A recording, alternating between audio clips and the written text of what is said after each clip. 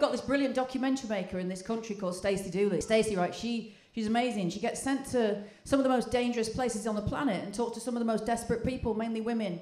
And she comes out with deeply insightful comments like, no, it sounds really awful.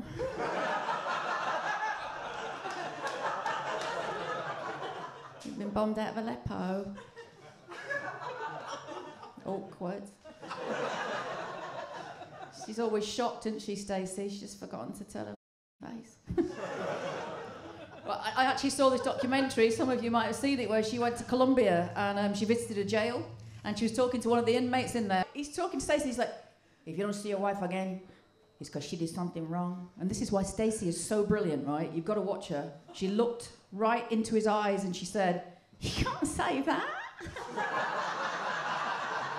And then she turned to the camera and said, remind me never to go out with a Colombian.